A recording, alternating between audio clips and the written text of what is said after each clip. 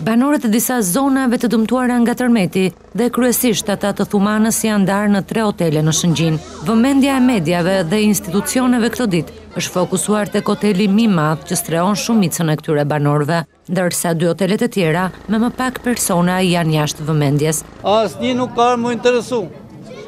Për ne. Jo, këtu shtet s'kemi pa vetëm pronar. Kamera e abcnews u përball me zemërimin e tyre. Askush nuk ju ka sjell ilaçe apo rroba për t'u ndëruar. Veç pronari shkreti çka ka bën për ne.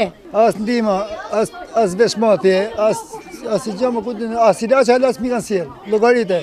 Ka shkruajt 5 veta emrin. Tani na një ilaçe, na një gjë kështu, po na patën, na japin. Sta patim s'ka mas një lek, mos ka marr pension akoma. As rroba as gjë, urdhros, siç kam dalë, siç kam qenë punë, urdhros jam.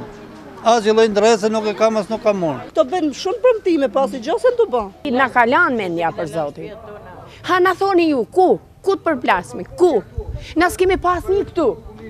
Janë në na prutu në një muaj, jashtë mosës qirtë. Ku janë lekë? Ku jena na?